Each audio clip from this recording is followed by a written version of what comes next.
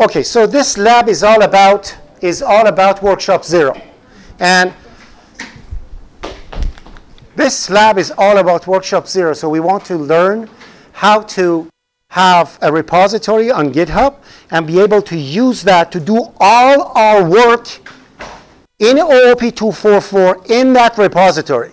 So number one, I don't want to see you having any files related to OOP244 in anywhere else other than the repository on your computer, the one you cloned.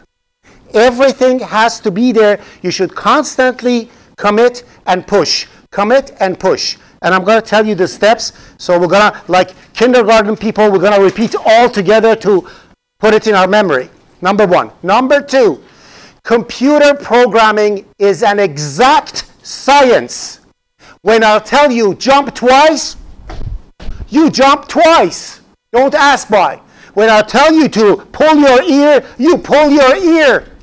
When I tell you download PuTTY and install it, download PuTTY and install it. Okay? It's important. Why do I say that? Because I'm using PuTTY to create your assignments. And all terminal clients pass different types of protocols to server and get it back. I may create an assignment that has a special character in it that your terminal doesn't pass that one. Therefore, submitter thinks your code is incorrect and you cannot submit your workshop. Download PuTTY. It is extremely important. If you don't want to use Tortoise Git, fine. You want to do command line Git, that's fantastic. No problem. If you want to do all hands-on geeky thingy, I love that. No problem with that whatsoever. But the terminal client you connect to Matrix with is PuTTY and nothing else. Okay? Second, when I ask you in README file, write such and such and such, you write that one exactly as I asked you. I have received so many invitations, and when I look at it, git ignore file doesn't have the contents I asked for. README file doesn't have the things that I asked for. Somebody created something and sent it to me. Because it's on GitHub, I have no idea who this person is. It's ABC562. And invited me for, and I'm like, what is this? I don't know what is the subject. I don't know what is the section. I don't know what is the name. So the things I ask you, you do. And it's extremely important you follow these things. These are stuff that you need to know. So let me tell you what happens. When you are learning how to drive, you drive in a city. They tell you how to stop in a traffic light and you do all these things. You follow the rules to the point. And when you are a good driver, then you can actually go to a track and go 200 kilometers an hour. To be able to break the rules, you need to know them first. This is extremely important. This is an exact science.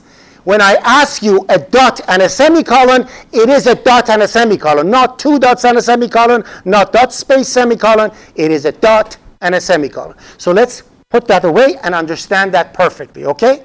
Done. So please do that. And now I'm going to come one by one to you. And if you have done your workshop 0 and you got a check mark from me, you're okay. It doesn't mean leave because we want to do something. I'm just going to help everyone who did not complete. And if you look at me as a collaborator, if you see I accepted your request as a collaborator, it means I received your email. And if you have done your work properly and I didn't give you a mark, it means I made a boo-boo. Okay? So please tell me. 3 people, for some unknown reason actually, did it perfectly, and I added it, but I see there's no mark, and probably I gave the mark to the next person by mistake. So we'll see. Anyways, so why are we doing this? Why we are using Git? The reason we are using Git is, first, we don't want to use FTP anymore. FTP, SFTP, WinSCP, SH, whatever. Throw those things away. What you need to do is to have a major source of your code. That is on GitHub. So that's the source of everything. We call that upstream. Why? Because it's the source of the river where it comes. Okay? You put everything over there. then you go to your laptop, you start doing your work, and as you continue doing your work, you do 4 things. So, the process of development is this. As soon as you open your computer and you want to open Visual Studio, you want to open Xcode, you want to open whatever, to do the work, the very first thing you do is pull. You pull the repository. That should be your habit. It's like you wake up, you brush your teeth. That's what it is. First, you do a pull. Okay? After you have done the pull, 90% of the time, the pull is going to say everything's up to date. You don't have anything new. But sometimes I go over there, I do a little fiddling and tell you, like, this part you have done wrong, this part you have done. So I want you to get those things. You don't know that I changed it. So you pull. Then after you pull, you do your work. Okay? So pull, 1, 2, do the work. After doing the work, you're going to washroom, add, commit. Double M. That's commit. Commit, and then push. Push is optional, but I strongly suggest you do. Okay? Push sends upstream. Pull brings downstream. So you pull, work, and after doing your work, you add, you commit, you push. Add, commit, push. Now because I do lots of these things, I put these 3 things actually in a little bash file. So, and I called it git push, one word. Because for commit, you have to actually add a command. So I'll tell you exactly if you're working on Linux, okay? But if you're using your Tortoise Git, then you can automate these things. I'll demonstrate. So what happens is this. Let me actually show it over here because I want people to actually see what we are talking about. So let's open TextPad will do. So before you start, so before starting,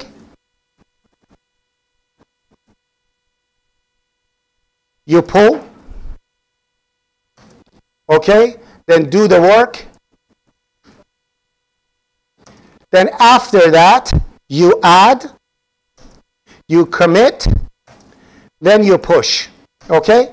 And that happens to any repository. So, what are we going to do now? When you are dealing with, so the very first time, you clone, of course, okay? Which this cloning sometimes happens on your computers over here. Like you come to school, you don't bring your computer, and you clone. You clone on the computer at Seneca, and then after you clone at the computer at Seneca, you do your work, you push, you turn off the computer, this is done. The repository is deleted over here, but you have your updates over there. But, so what are we doing? Why we are doing all these things? It is extremely important to have the .git ignore in your repository because that tells to Git not to upload garbage to GitHub. It removes all the unnecessary files. That's very important. The git ignore that you have has all the stuff that you want on Linux environment and on Windows. Okay? Next thing, what we do is this. So you do the exact same process that you did on your PC or your Mac or your Linux box, whatever you have at home, or on your Git bash. You do the exact same thing, but in a Linux way, and you create a key on matrix. But remember, when you are creating a key on matrix, as I mentioned it in Workshop 0, it's a good idea to put a passphrase for it. Because if somebody logs into your matrix account, it means they have access to your GitHub. You don't want that. Remember, the key on a computer is a way to GitHub. It authenticates the computer to access GitHub. So because Any administrator can log into your Linux Matrix account. You don't want them to go to your GitHub. So put a passphrase. It doesn't have to be a complicated one, but put a very simple little thing over there to do the work. As a matter of fact, see what I did? I'll explain later. Anyways. So let me just go over here to Paint. So what we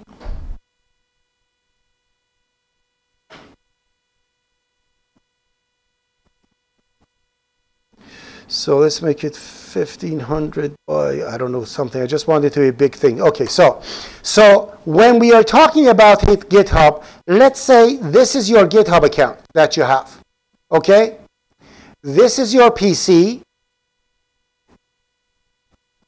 And this is your Matrix account. Okay? So when you're actually passing things back and forth, you keep GitHub always updated. Therefore, you don't need to send anything from your computer to Matrix anymore. You don't need to do that. Why? Because when you actually keep your GitHub always active, when you go to Matrix, all you need to do is to pull it down to Matrix, and all the information will be transferred to Matrix. So if you want to submit your workshop, you finish it on your computer, make sure everything is good, you go on, you push it, you go on Matrix, you pull it, done. Everything's on Matrix. No more SFTP. If you are doing SFTP, you have to make sure the file is converted to text. If you pass it as binary, it's going to pass garbage. The output's not going to come right. All these things may happen. But using this, it's civilized, and it gives you an edge towards all the other people who don't know Git properly. So lots of people, like it says, it joined yesterday. So yesterday is the time they started. 3 years from now, when somebody Googles your name, they go to your GitHub account, they know you have been on GitHub active for 3 years. That's huge. Okay? But if you are joining it on semester 6, when you get an open source subject, then you want to get hired somewhere, they see that you joined 1 month ago. This person doesn't know Git.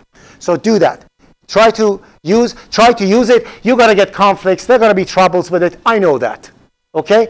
If you see it didn't work and, oh my God, it's conflicted and I cannot find Fardat to fix the problem for me, then do FTP. Fine.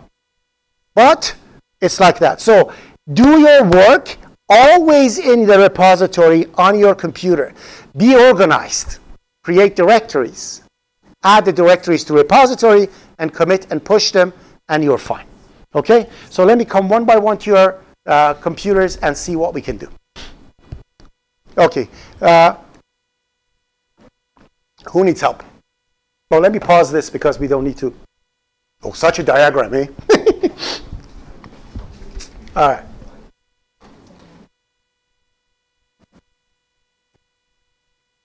Okay, so one of the students asked, so again, I told it already, but because I didn't record it, I'm going to repeat it. Empty directories cannot be committed, added to the repository. It has to have a file in it. When the file is added inside the directory, then the directory will be added. So don't worry if it's not added. As soon as you put something in it, it will be added. So 2 things. First of all, you cannot have a repository inside the repository.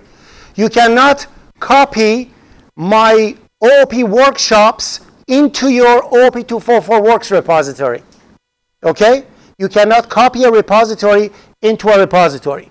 What you need to do, you clone mine beside it, not inside of it. Okay? And you don't modify mine because mine is read-only. You keep pulling it. Don't touch that. If you touch that and you put it next time, it's going to tell, hey, you changed some files and yada yada. So don't do that. Copy the piece that you want into your own repository. So go into my repository. Copy the directory into your repository, then start working.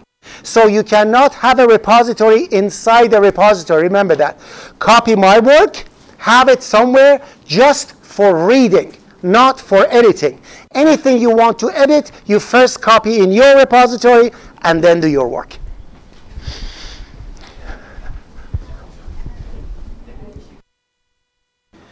this is how your repository looks like. And let me turn off the lights.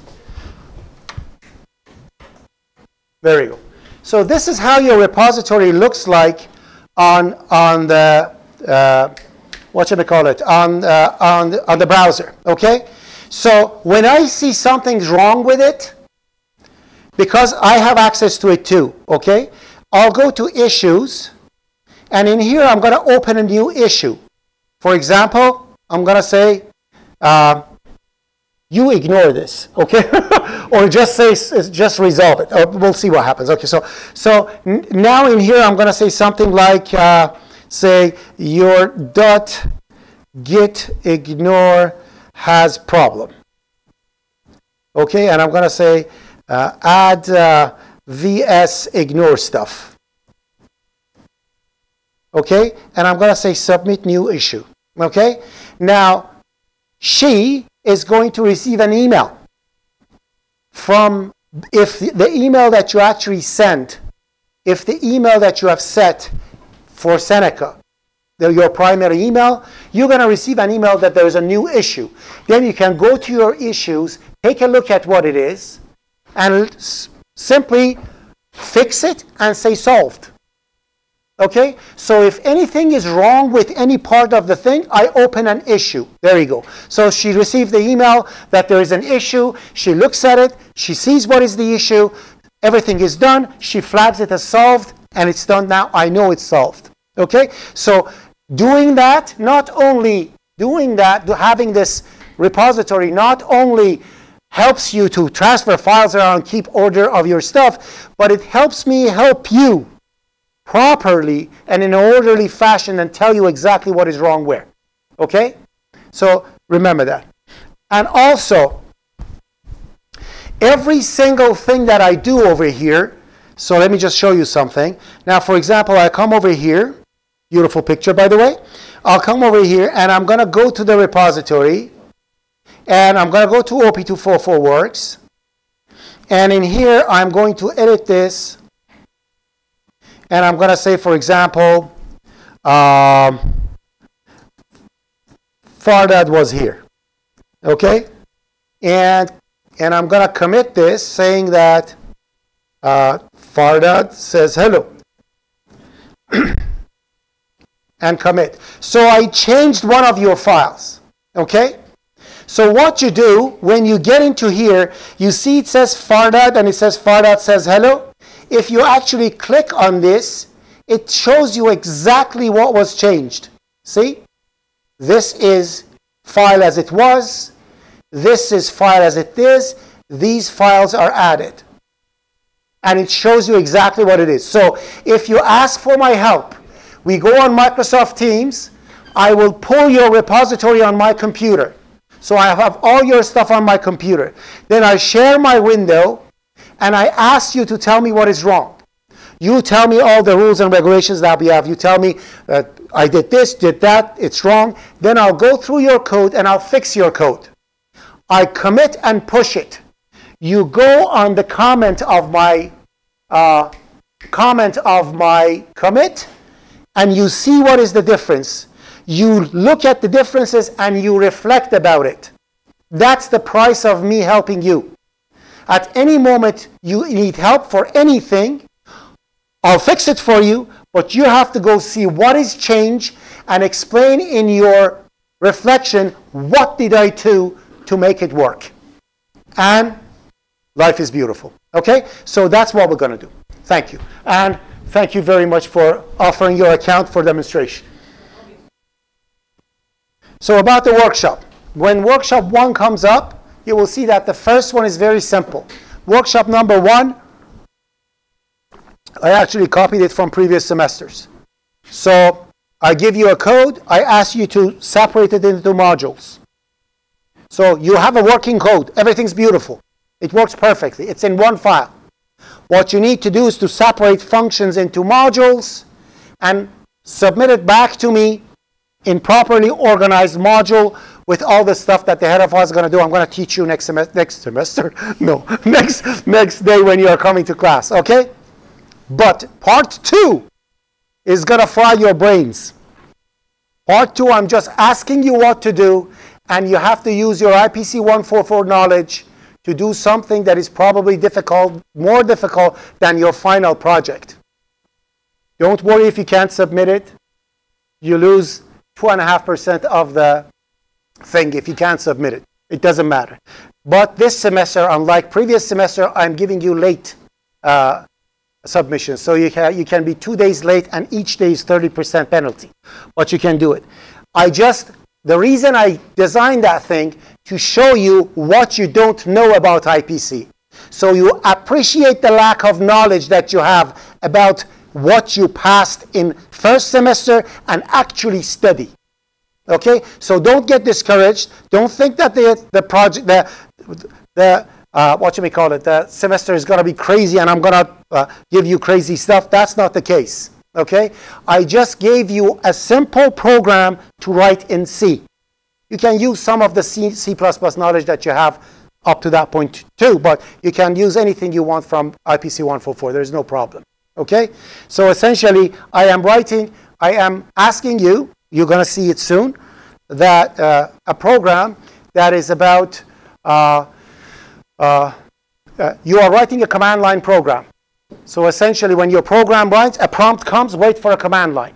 You have 3 commands to issue. There's a file with list of students and their GPA and student numbers. The user over there puts greater than and put a GPA, hits enter. You go through the file, you find all the records that are greater than that GPA, you sort it in descending order, and you display it. Then you come back to the prompt again. Now user says less than 3.2. You go, do the exact same thing. You take all the things that are less than 3.2, you sort it in descending, you display. You put tilde and a GPA. Then you're going to display all the GPAs that are within 0.5% of that value. So if it's 3.2, you show all the GPAs that is between 3.15 and 3.25. And you bring it up and you display it on a screen. That's your part 2 of workshop 2. Just for you to see if you can write an application. And I'll ask you to do it in 3 modules. So you put your stuff in there. Ask for help. I'll help you to do it. Start working on it. Wherever you get stuck, I'll help you. No problem. Gladly. But I just want you to know that if you have aced IPC 144 the way you were supposed to, you should be able to do that program in 3 hours. Okay? If you can't do it, it means you need to really listen to what I'm teaching in class. That's all. Okay? All right? Are we good? Okay. So again, it's not a threat. I'm just, when you see part 2, don't go bananas. Oh my God, what am I going to do now? I'm going to drop the subject. That's not the case. It's not going to be like that. That's just the part 2 to assess your knowledge of C language for me. All right? All right. Any questions? Suggestions? Yes. Is that a question about this or you have a problem? Problem? So, any questions? Suggestions? Objections? Okay. Let me pause.